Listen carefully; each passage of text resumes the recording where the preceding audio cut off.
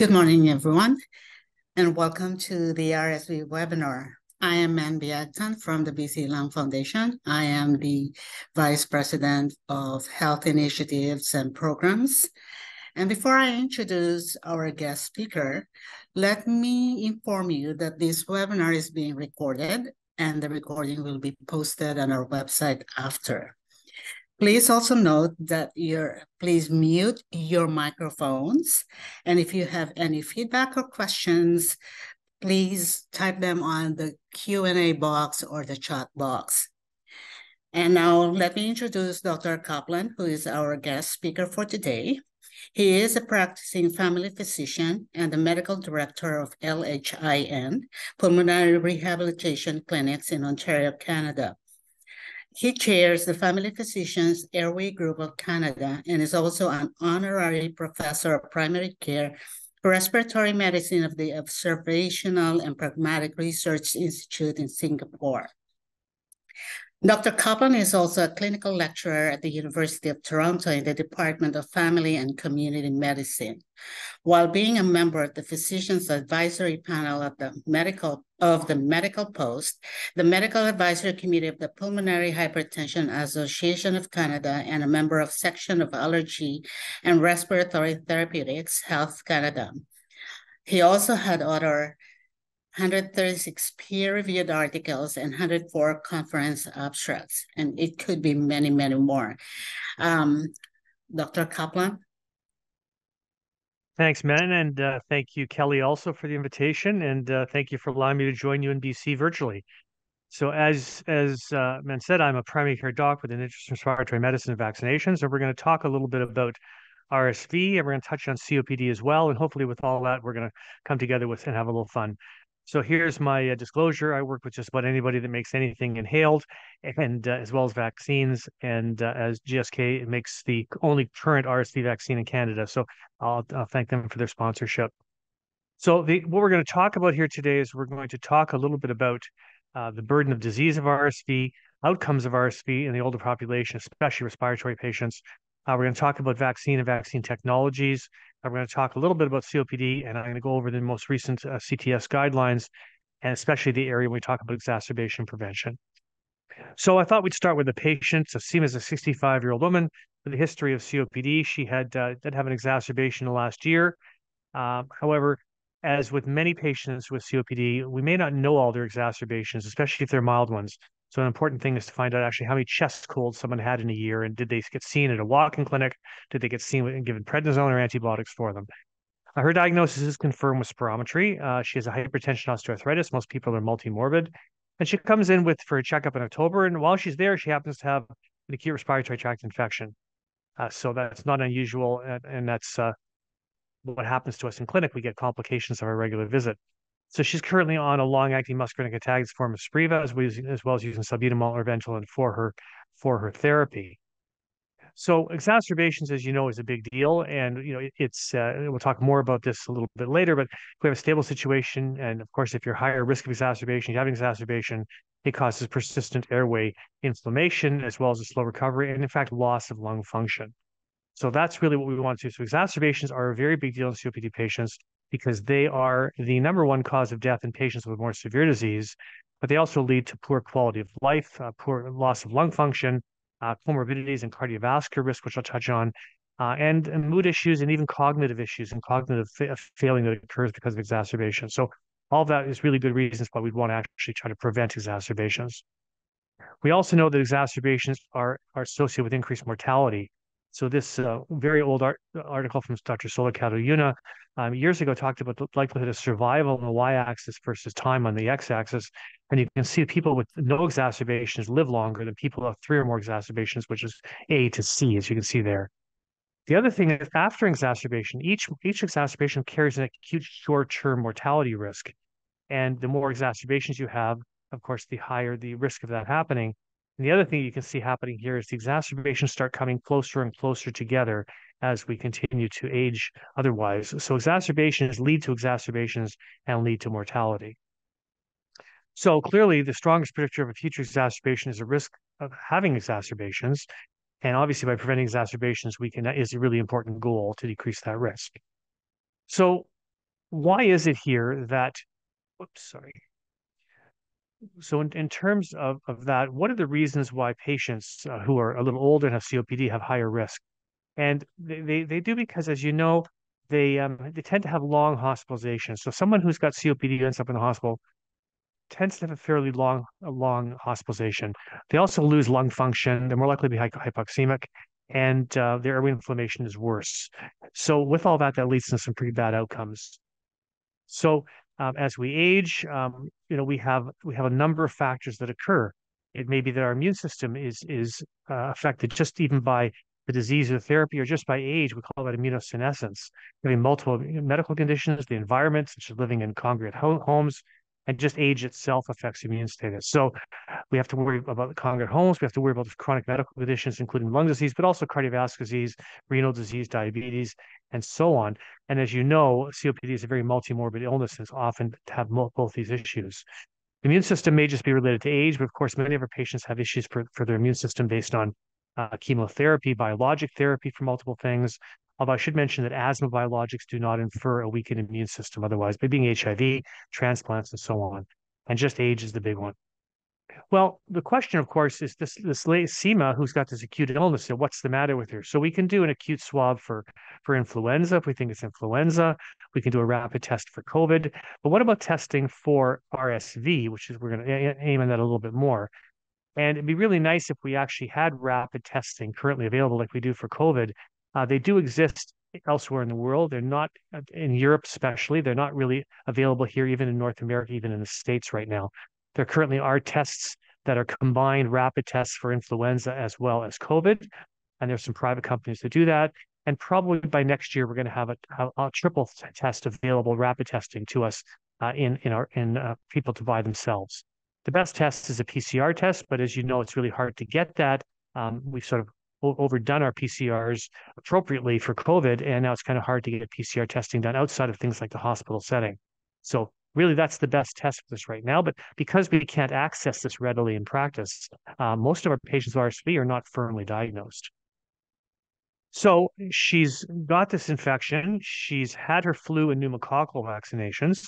So we're thinking she's less likely to have influenza, although influenza is hardly 100% vaccination.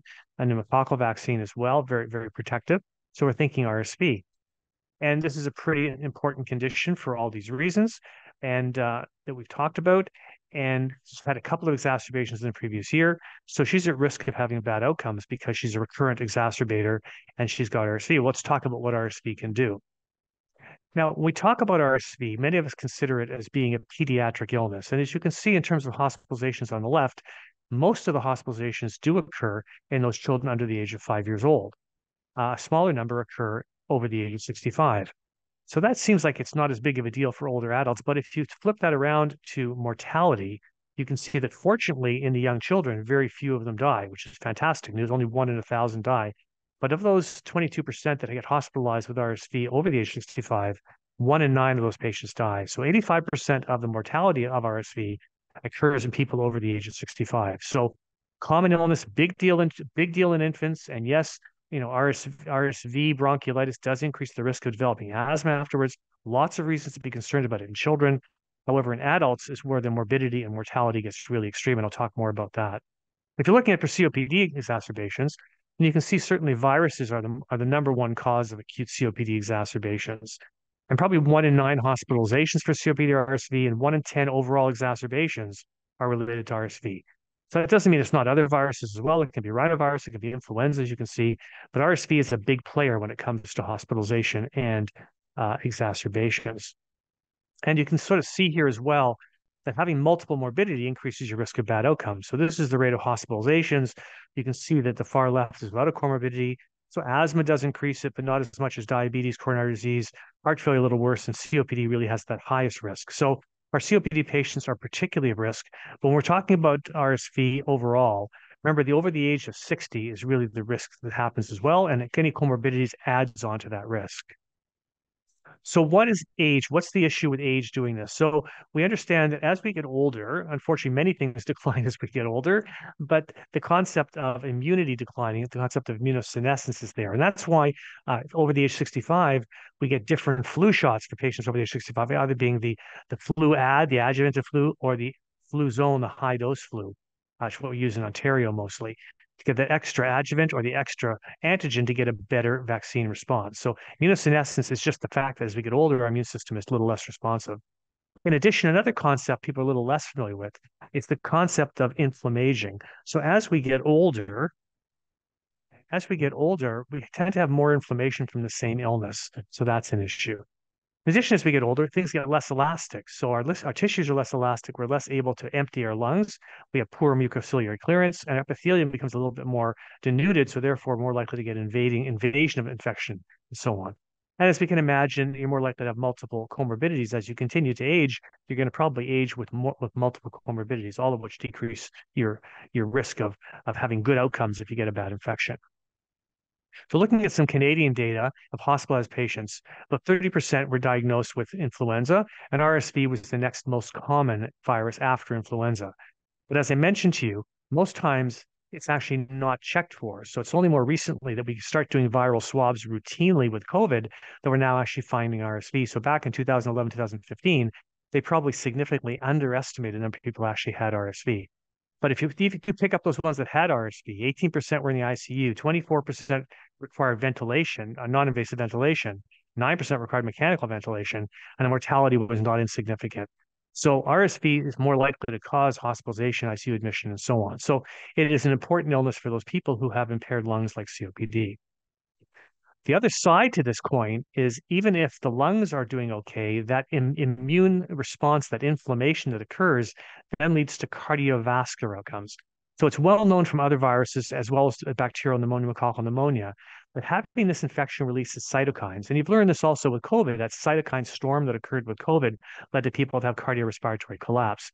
So a little less so than COVID, but again, the same kind of situation where you get these kind of cytokine releases and you get cardiovascular complications like acute MIs, arrhythmias, and heart failure in a fairly significant numbers.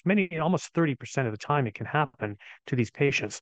So it's not unusual for patients to go into hospital without a cardiovascular issue and come out of the hospital with it. And unfortunately, that then leads to poor survival rates after hospitalization. So we have an issue not only with the lungs, but it causes these secondary cardiovascular complications that can be quite fatal, in fact. Now, we all know this about influenza, so let's compare influenza to RSV. So that low respiratory complications, the cardiac complications, the hospital readmissions of significant influenza. You do know that one of the most common causes of admission with influenza is that bacterial superinfection, that bacterial pneumonia that can happen in up to 20% of patients. So if you compare that to RSV, the numbers are very, very similar. So we understand that influenza vaccination is important for all these reasons. It's lung protective, it's cardioprotective, it's protective for MIs, but so is RSV vaccination. So that's really what we're going to come and talk about. So I want you to think about RSV as being as important of a problem and maybe even more important than influenza is, just something we haven't been talking about for a long time. The other thing is the residual morbidity that occurs. So if you look at the high risk group, people who have pneumonia, arrhythmias, cough, it's a fair number of people at 6 months still have persistent symptoms. And that's the high risk people. What about the low risk?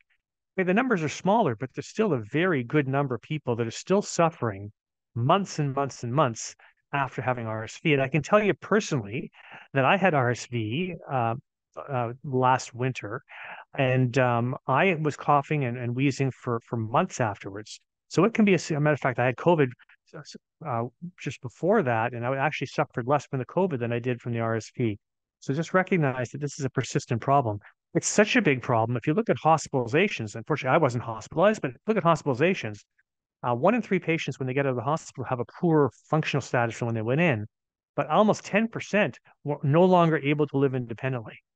So that's a pretty big deal. If you can't live independently anymore, then your whole life has changed, the family structure has changed, quality of life has changed. So important thing to think about. This looks at people over the age of 60 hospital RSV, and a third of them, again, decreased functional status 6 months after hospitalization, and 14% required a higher level of care discharge. So we're going to talk about vaccine and vaccine strategy and the difficulty to get multiple vaccines. But when your patients sort of say to you, that I don't want a vaccine. I don't want to pay for another vaccine. I don't want to get vaccinated. I show them a picture like this. Here's what you're going to look like, what you're looking like now and feeling right now. And this is what you're going to look like after a hospitalization. And that's that disability. And I would say that some people actually fear disability more than they fear death. They don't want to become dependent. They want to be able to be independent for as long as they can be. So as I said, the attributable cases to RSV really are not as much as the confirmed cases because we actually don't test for it routinely, and I've mentioned that already. So what happens? This is a very infectious bug. You get exposed to it. Incubation period is 4.5 days. You get some symptoms, and you're contagious for up to 8 days. But if you're older, that can be another 3 days. So it can be up to 11 days you're contagious. And if you're immunocompromised, and you therefore cannot clear the virus, then you can be infectious for up to 3 months. So you can see how fast it can spread through the households. And I can tell you personally, that's what happened to us. My grandchild got it at daycare, and he was actually just fine with it. He got better quickly. His mother got very sick, gave it to my wife, who then gave it to me, and we all had a bit of a bad cough and mucus and phlegm, which I'll talk about for a long time. The other factor with RSV, and we've learned all this, of course, about COVID a little bit, is we're very frustrated. You get a virus, so you get a vaccination, but yet it doesn't last long enough. And as with COVID, you only get 6 months of immunity with the vaccine, especially now with the variant changing. With RSV, the issue really here again is you only get short-term immunity. It'll probably last the season, but it won't last into next year, and therefore it can lead you at risk to having infections again through the life.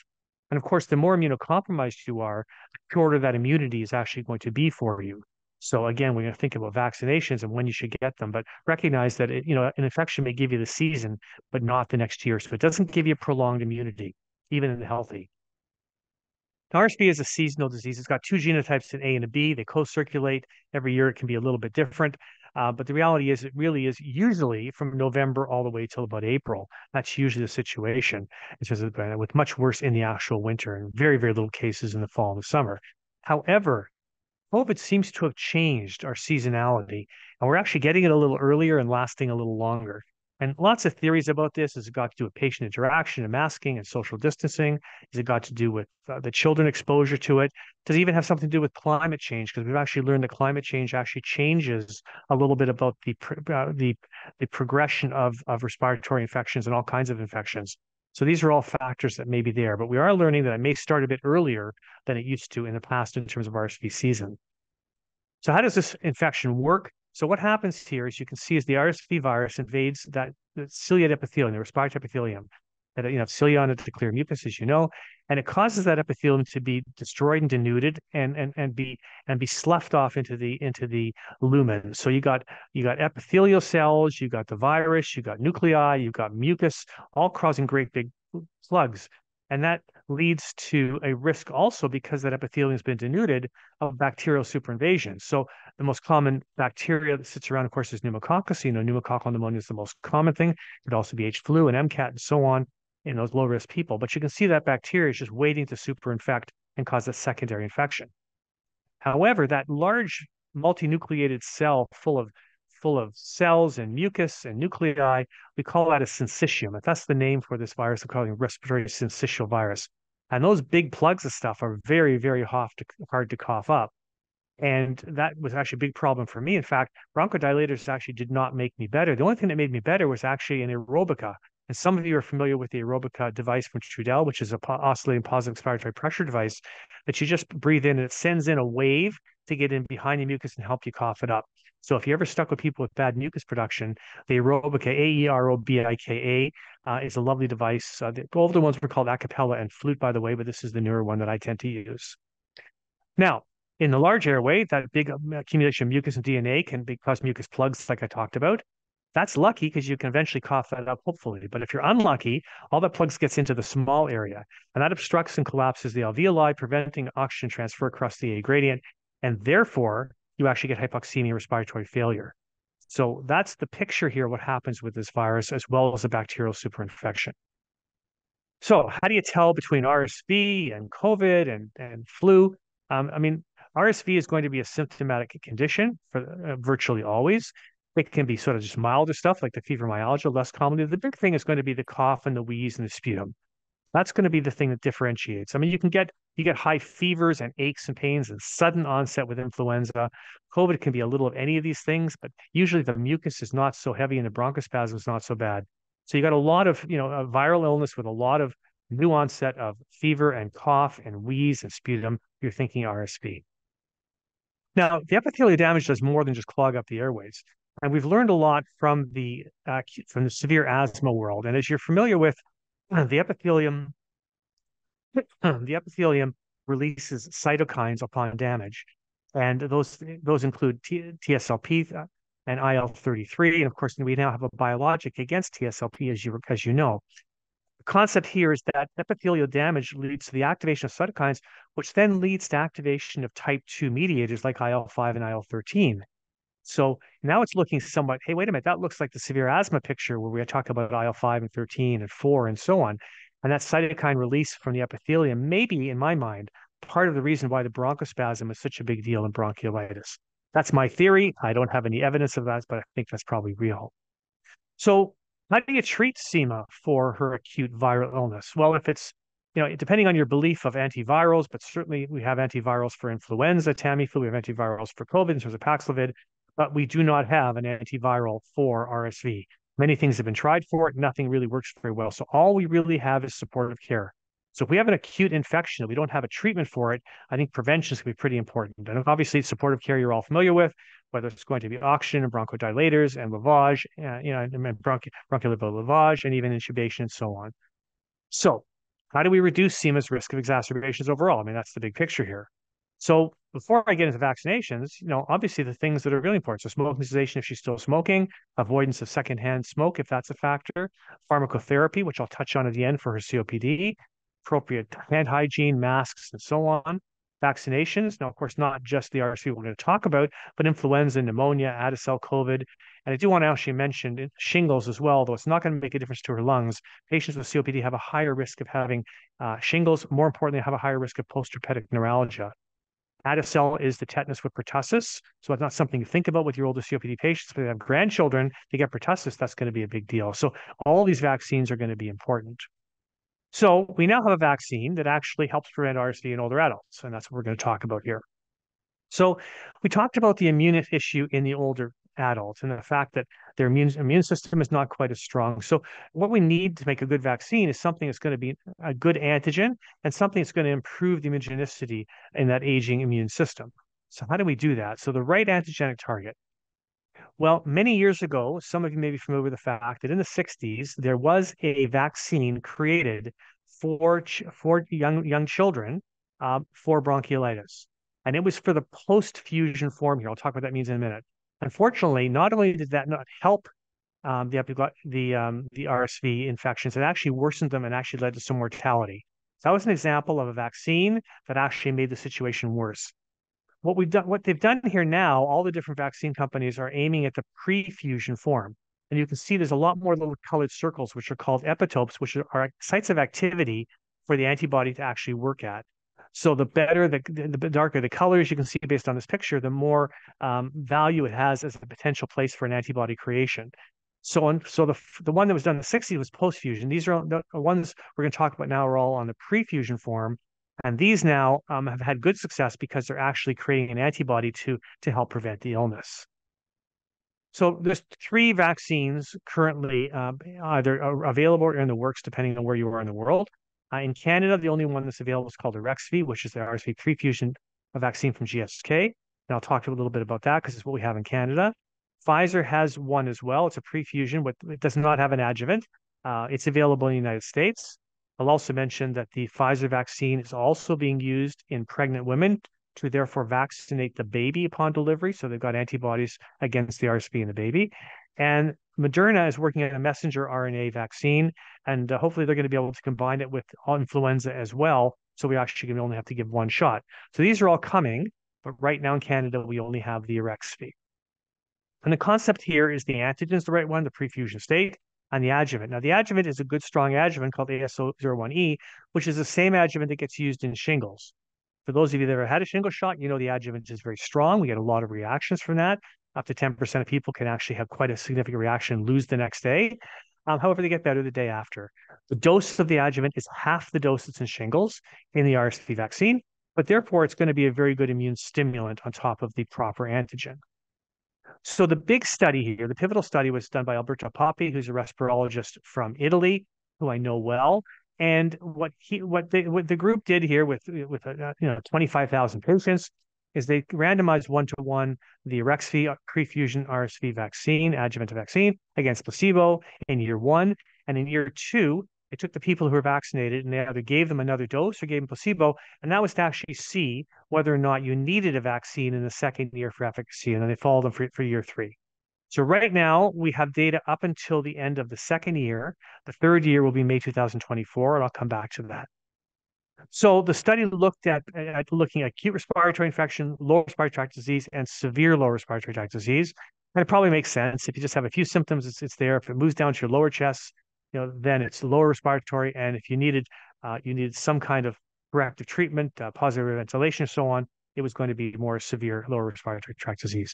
So just like in COVID, we don't vaccinate just to prevent COVID, although that would be nice. We vaccinate to prevent severe outcomes from COVID. And similarly with RSV, we want to prevent people from getting very sick with RSV with the vaccine. So here's the outcome. The major primary outcome was the lower respiratory tract disease, which had an 82.6% reduction. That's great. But actually, what really impresses me is the severe lower respiratory tract disease. That's the one that's going to get people hospitalized in the ICU and high risk of acute mortality. And their reduction was 94%. So it seems to be a pretty efficacious vaccine. And if you look at comorbidities and things like that, you can see that the numbers are still 92 to 100%. If you look at those people who are frail, especially, so this is the pre-frail, so they were not yet undergoing a lot of treatments.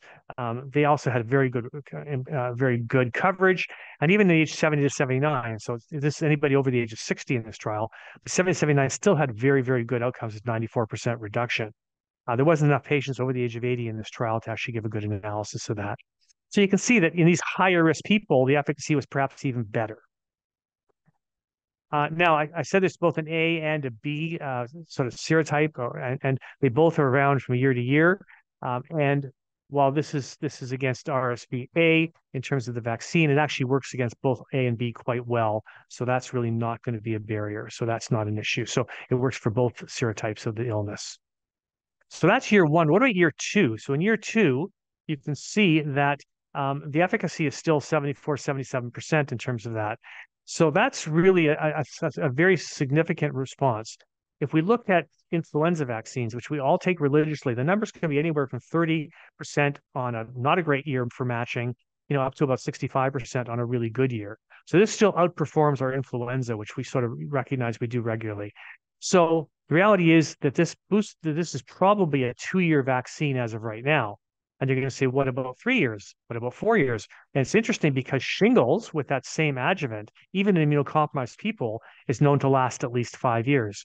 So it may last longer than this as well. We don't know that yet. And we'll know again in May 2024 when they read out the third year of data. So to see the space soon, I can tell you next year. But right now, it's being considered for most people as a 2-year vaccine. My only small concern about this, people are immunocompromised.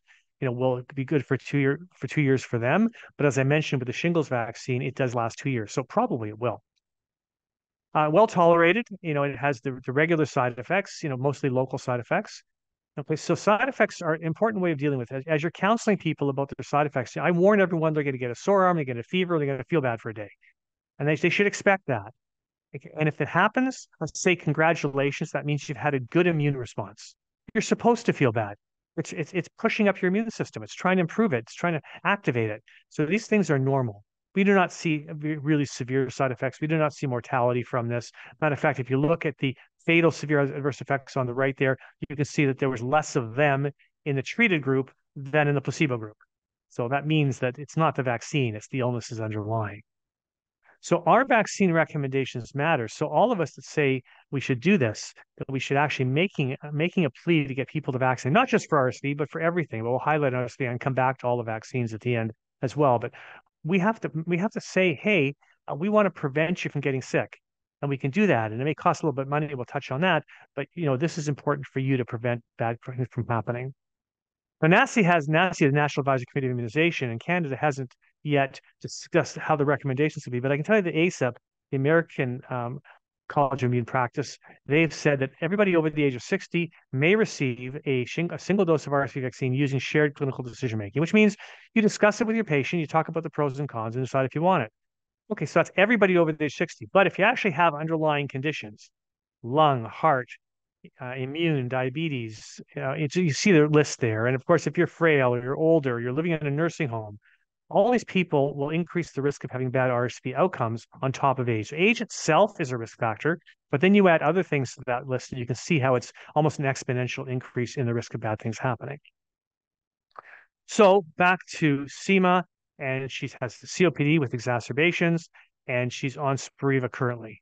So I want to move on to her COPD management. So we've talked here about the fact that she should have RSV vaccination, and she has other vaccines as well, which we'll come back to. But what about this overall COPD? What about pharmacotherapy? Well, you all have seen this downward spiral of health that happens to people with COPD. You know, that as they get more short of breath, they get less active, they get less active, they get more deconditioned, they get more deconditioned, they get more exacerbations, and it sort of goes down and down and down. So people very quickly lose their abilities to do regular, ordinary things that we take for granted, you know. And you watch this happen, and this happens more exponentially, of course, when people have exacerbations. So not only severe patients have exacerbations. This is an Eclipse study, which goes back 2010, and they followed people for 3 years in this and looked at what happened for people if they had exacerbations in the first year, second year, third year. And they looked at the severity. You can see that obviously people with more severe disease had more exacerbations, they had more recurrent exacerbations. But even people with moderate disease, gold stage 2, that means an FEV1 of 50 to 80%, even they had exacerbations, you know, with, you know, as many as almost a quarter having more than 2 exacerbations in a year to year. So it still happens in all patients. And in fact, those exacerbations, you know, may lead to different outcomes. So with milder disease, that may lead to bad cardiovascular outcomes. With more severe disease, it may lead to bad respiratory outcomes. So either way, we have to pay attention. All our COPD patients have some risk. Now, most recently, the CTS recommendations came out. This is the sort of overview overall of management. So on the bottom left, you start with make a diagnosis with spirometry, you know, and then hopefully we can impact on this. So we're not talking about end of life care on the bottom. You can look at exacerbation risk. You can look at CAT score for health status, shortness of breath based MMRC, lung function to give you an idea where you are. First step is going to be education, smoking cessation, vaccinations, and inhaled bronchodilators, moving up to longer acting bronchodilators, pulmonary rehab if people are persistently short of breath. I'll talk about other pharmacotherapies in a little bit, oxygen and surgical therapy, things like lung volume reduction surgery, which is gaining notoriety for people with upper lobe large bullae. So here is the pharmacotherapy algorithm, and it has been changed a little bit from previous. So I want to start here. These are people with milder disease. They're not horrifically short of breath. They're functioning well. It's an earlier diagnosis. It used to be we'd say start with just a short-acting agent, but we know that COPD is a progressive condition.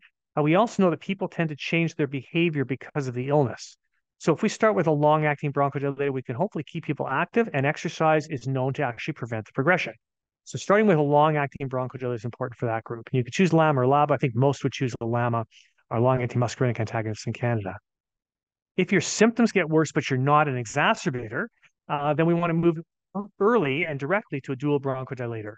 So if you make the diagnosis here, that FEV1 is less than 80%, and they're having symptoms, then you should move to a dual bronchodilator right away. If they have a lot of exacerbations, then we're going to move to triple therapy. I'll show you some of the data on that. And I said there's some other therapies we use for frequent exacerbators. So sometimes we use PDE4 inhibitors. That's called roflumilast or Daxis. It's very good for people with chronic bronchitis. Mucolytics, we don't have great mucolytics in Canada, unfortunately. Macrolides, zithromycin 250 milligrams 3 times a week has been shown to also decrease exacerbations in that group by about a quarter. So we have good treatments to decrease exacerbations. Very careful using macrolides because of the risk of QT prolongation and antibiotic resistance. And unfortunately, Daxis can cause things like diarrhea and weight loss. So you got to be cautious with those drugs. So triple therapy is where we're going to go most of the time. So the 2 big trials with triple therapy from 2 big companies, and the impact study compared triple therapy, ICS LABA LAMA versus ICS LABA and LABA LAMA, and they did that for a year and had a week follow up. So this is using fluticasone furoate, umeclidine, and vilanterol. And what we saw here is a reduction with the triple therapy versus both of the duals of exacerbations and even mortality. So we see here the triple therapy versus the duals decreases exacerbations and mortality. If I move on to ethos, very similar. They just had two arms of the ICS dose here, which we'll remove because we only have one dose for that in Canada. And similar situation in terms of exacerbations, triple outperformed either of the duals, and mortality, the same picture, triple outperformed both of the duals. So we have triple therapy outperforms the dual therapy in people who have exacerbations. So a frequent exacerbation is considered two or more per year, or a single hospitalization. Again, so remember that group. I didn't say all COPD patients. I said those patients who have an exacerbator phenotype should be on triple therapy. Otherwise, they should probably be on dual LABA/LAMA to control their symptoms aggressively. Now, it's more than just that, though, because we know that people who have COPD as well as concomitant cardiovascular illness are at extra high risk of dying.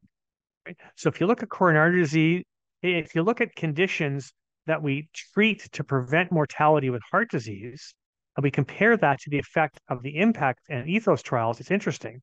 So the big study that started us treating with statins in coronary disease was the 4S trial. This was a huge trial. It changed everyone's practice significantly. And in a 5-year trial, mortality reduction was 1.8%. In the heart outcomes prevention study, the HOPE trial, where they used ramipril versus placebo, a 5-year trial, again, a 1.8% reduction in mortality over 5 years. But if you compare those amounts to impact and ethos, right, you're seeing that the 1-year reduction was 0.83% for impact of 1% for ethos. So yeah, 1 year, that kind of reduction in mortality is pretty significant and pretty impressive compared to 5-year things. And these are all things we do routinely. You would never not treat someone with a statin or an ACE inhibitor with cardiovascular disease, but yet people don't get triple therapy when they should. So is SEMA optimally managed? So here's our story. Again, she come in. Now, she was actually stepped up to dual therapy about 6 months ago from the Spiriva to a noro, umeclidinium, vilanterol. She's still using her salbutamol PRN. So is she on significant therapy? Remember, she's had a couple of exacerbations, plus some other ones that once you ask her questions, she actually found that she had. So which dual therapy? So, we can currently a lot of patients are going to be on an ICS LABA plus a LAMA. For example, Advair plus Spiriva or Brio plus Spiriva or Symbicort plus umeclidinium or all the different combinations you can think of. But we know now that it's much superior to use a therapy that has everything in it together than if they're two separate devices. Single inhaler therapy is better than multiple, and I'll show you a little study on that. Is it once daily versus twice daily? We have drugs that are once daily, which is going to be the ellipta device, and twice a daily, which is going to be the MDI that's in Breztri versus Trelegy. Sometimes dry powders are not the right thing versus MDI. In terms of peak inspiratory flow, if someone has a very low peak inspiratory flow, then it's possible, not everybody will have this problem. It's possible they may not be able to activate a dry powder properly. Overall, can they use the device altogether? Can they get the medication down to their lungs? And there's different components there. And of course, we all are familiar with the fact that MDI in the environment is a factor in terms of greenhouse gases. I don't think that controllers are the big problem. I think that salbutamol MDIs are the big problem. However, it's still going to be a small factor. Now, you all know the device technique is very important, and you've all seen slides like this where, if you misuse your inhaler, and this is what you guys do all day long, you have a higher risk of a hospitalization, emerge visit, steroid use, antimicrobial use, and you can just see the difference in having no errors versus having a critical error, much higher risk of having bad things happening. A critical error is an example of you don't activate it, you don't take the top off or something like that. So this is sort of the work that shows that single versus multiple. You can see that if you switch from a multiple inhaler to a single therapy in the bottom left there, in a real world setting, you decrease exacerbations. It actually improved lung function in the same trial in the upper right. If you look at risk of healthcare status, you can see that triple therapy and a single therapy outperformed multiple.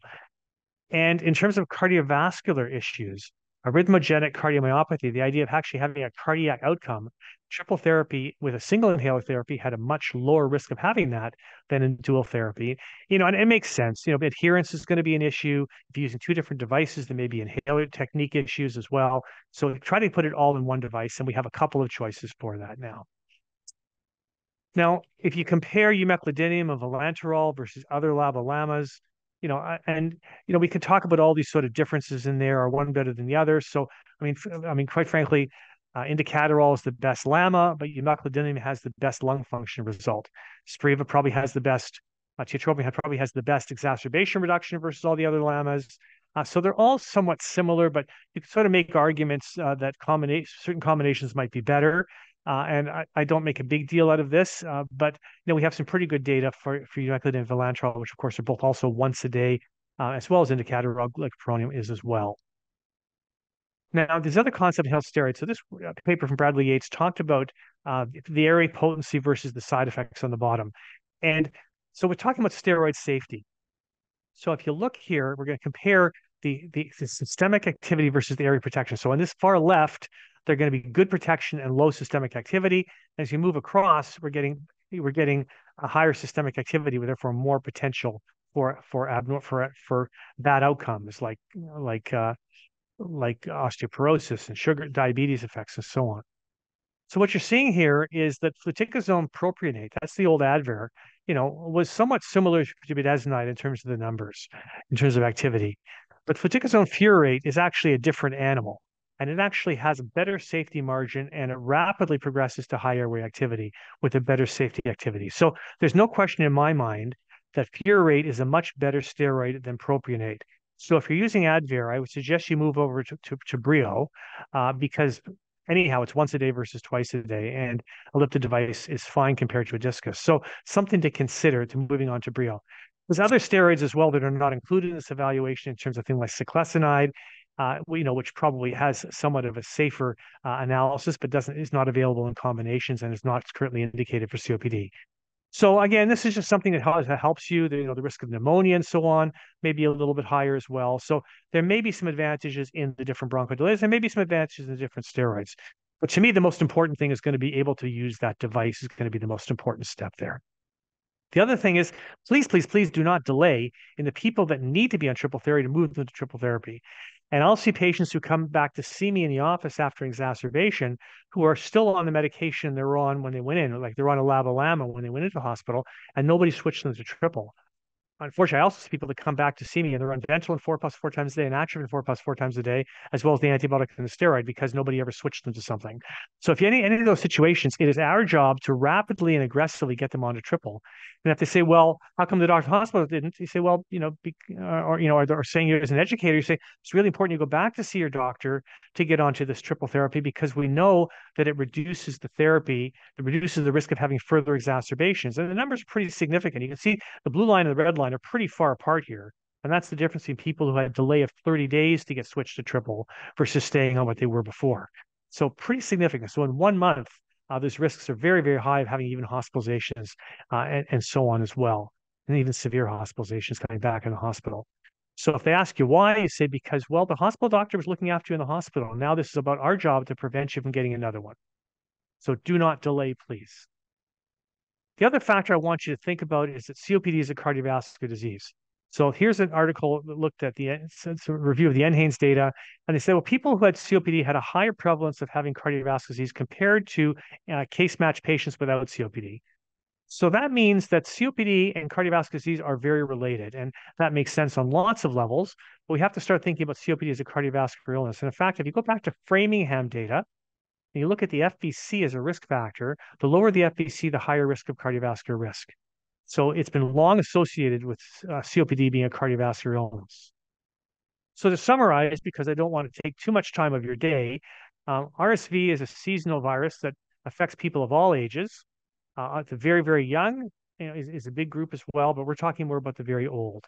RSV will exacerbate asthma, COPD, as well as heart failure. And even otherwise healthy adults over the age of 60 can have a significant prolonged morbidity after an RSV infection. Complications are similar compared to influenza, so we know influenza prevention is important. Risk of severe disease increases based on age, immunity, and other chronic comorbidities. We have vaccines that are going to help other things. We now have a vaccine to help prevent RSV, and you are allowed to co-administer with other vaccines. Gold just released the update for gold, and as you can see here on the second last line here, they've recommended that the RSV vaccine for individuals over 60 and or with chronic heart or lung disease.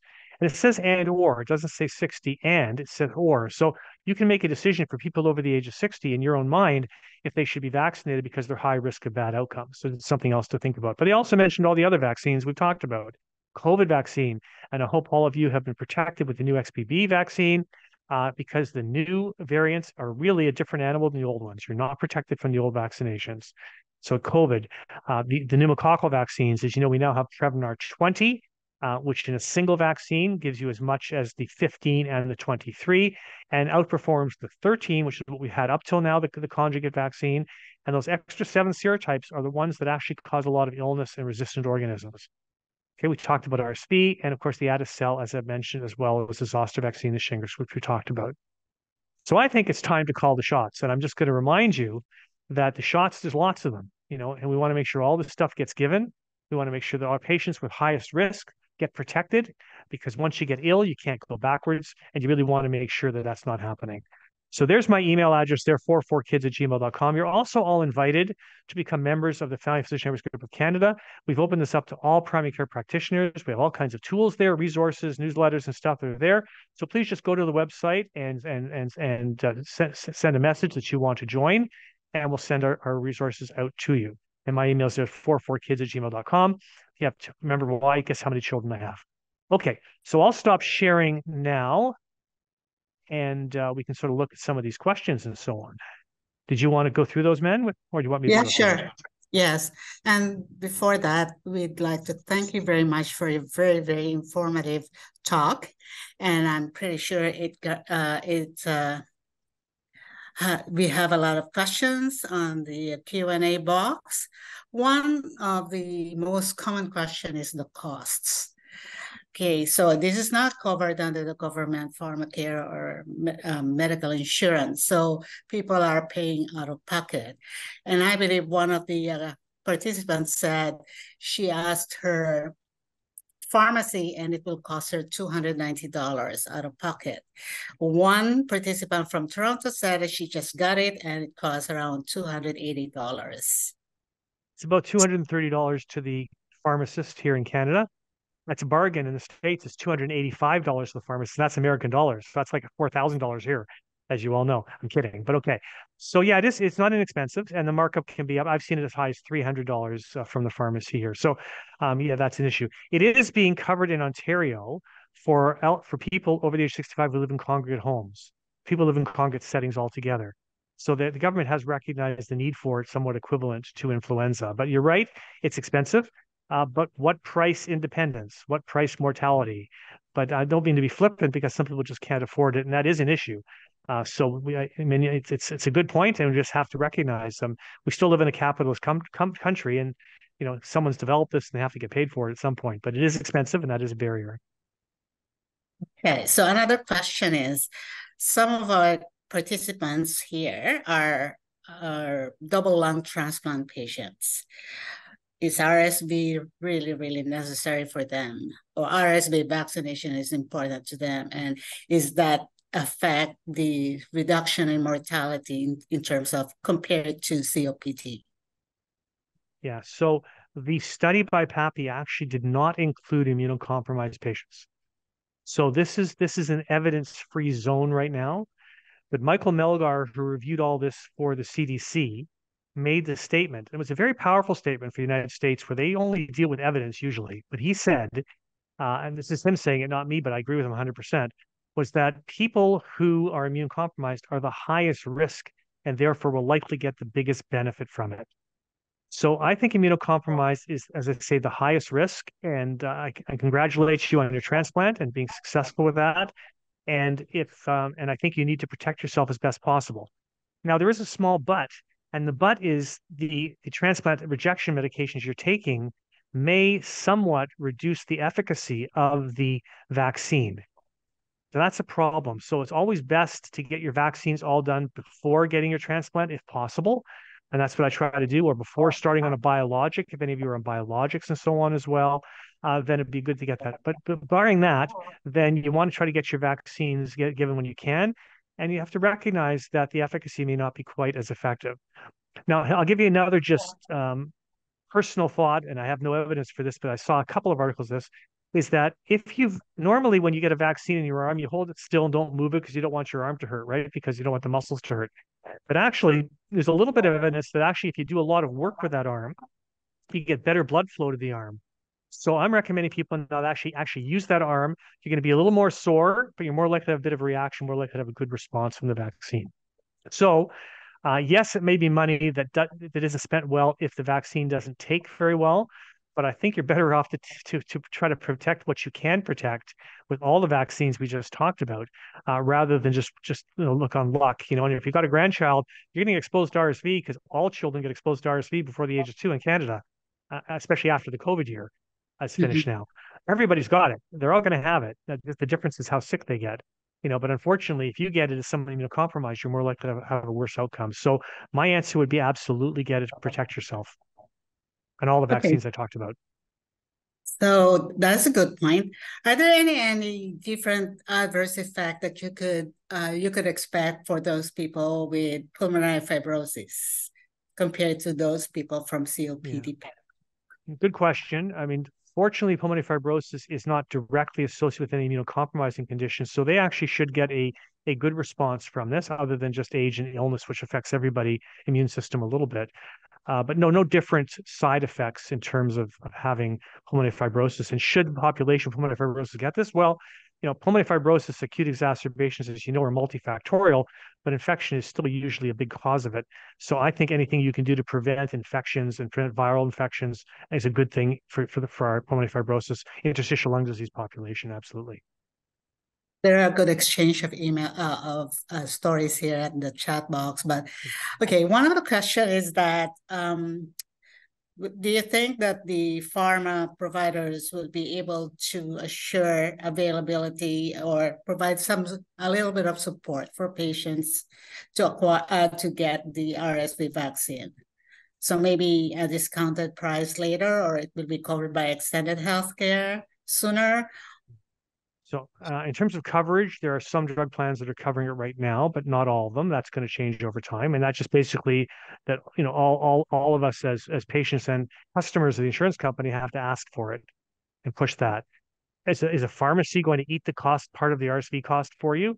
There's, I think, zero chance of that. I think it's a negative number chance of that. So I'm sorry to say, but coverage is something that's probably going to happen in the future. Will the government start to cover it? I mean, that's a really good question. To say right now, we recognize that the value compared to influenza is about equal, right? So why would we not? Sorry, I got sun in my eyes. It's making me very bright here. Sorry, but the why would we not aim to have equal coverage and equal prevention with RSV as we do with influenza? That entirely makes good sense to me. And while I'm answering that, I saw another question about someone who's under the age of 60 and can they get RSV vaccine who's only over age of 60. Have that conversation with your clinician, because I think it's a good idea, and I give it to people under the age of 60 if they have cardio or respiratory risk that's significant. I don't want them to even get one RSV infection. Okay, Back to you. so can we have the RSV vaccine at the same time as the COVID vaccine? Absolutely. You can co-administer RSV with everything. There's a couple of buts there. But number one is, at least in Ontario, they recommended to separate the new COVID vaccine from the RSV by at least 2 weeks. I think they did that just because they're being safe in terms of new vaccines to make sure there's no funny interactions. But I think that's not an issue. And the older COVID vaccines done during the study was not an issue. So I think they're all fine together. The one I wouldn't give together, I wouldn't give shingles together with RSV because they're both adjuvants. It may be a good thing. You may get a really good immune response, but it may be a bad thing because your side effects might be significant. So I'm not brave enough to do that to people unless they want me to. But I tell them it's probably a good idea to hold off those two together. But everything else can be mixed. Is there any data? Okay, is there any data describing when may be the best time to receive the RSV vaccine when a patient like Alan Lowe is taking immunomodulation drugs such as methotrexate? Hi, Alan. How are you? Sorry to hear you're on that stuff. So preferably when you're not taking it is the right answer. Preferably if you can hold it. Depends on, so something, a more severe biologic, like a rituximab or something like that, which works on the T cells.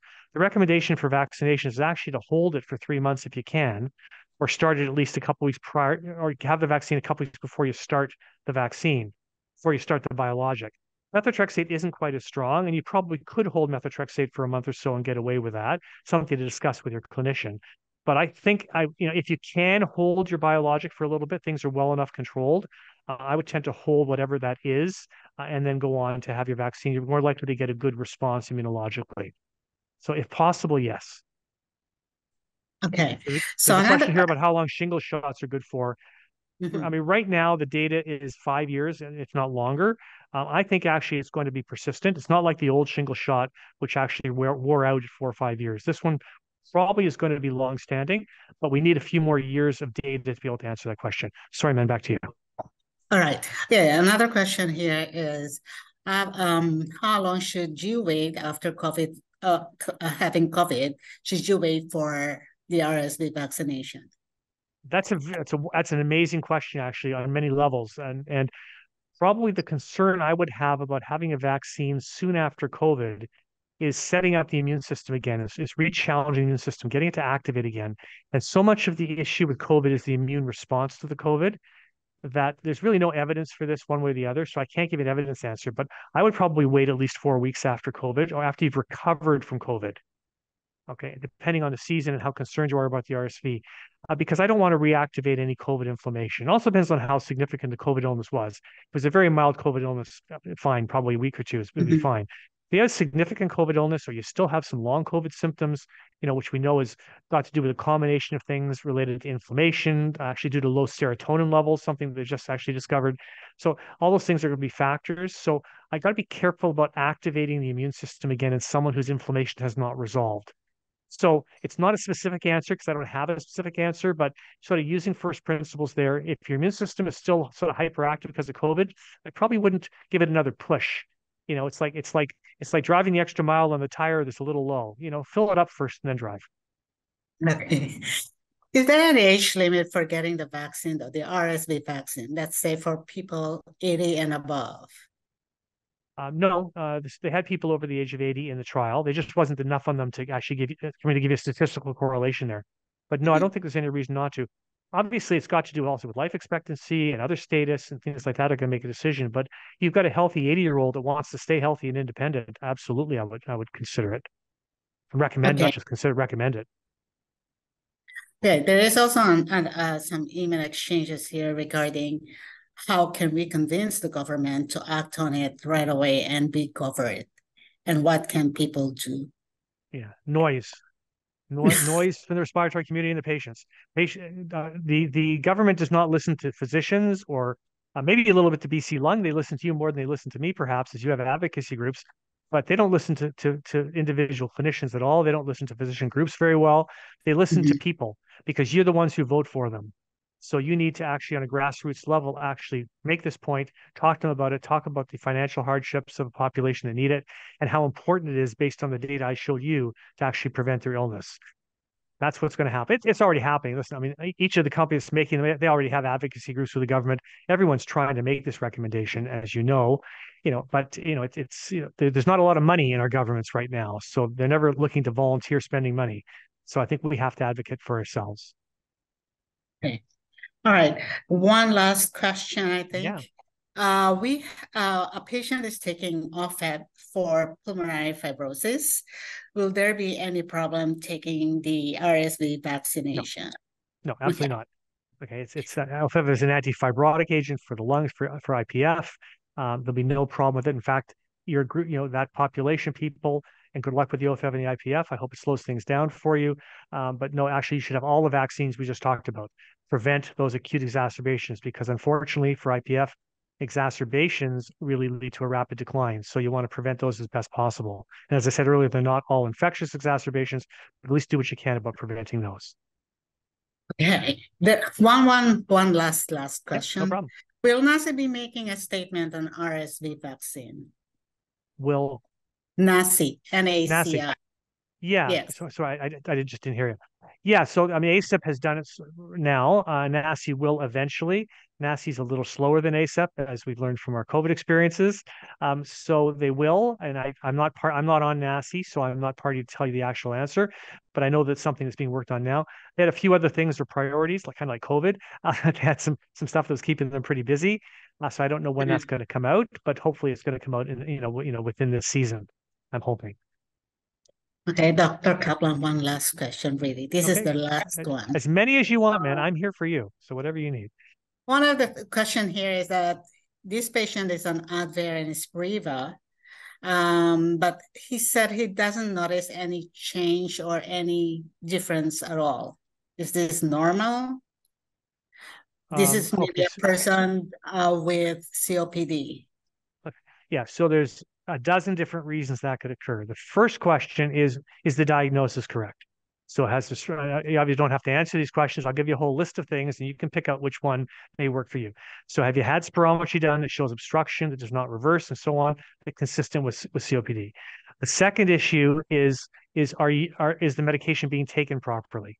So you're taking Advair and Spreva. They're two different devices. One's a dry powder. I mean, Spreva can be in a dry powder or it can be in Respimat, but there's opportunities for errors in the device. And if you don't get the medication into your lungs, it's not going to work. So please make sure that you get an educator, a pharmacist, your physician to make sure that the devices are being used properly. Reason number three may be related to not just how you use the device, but simple things like holding your breath afterwards.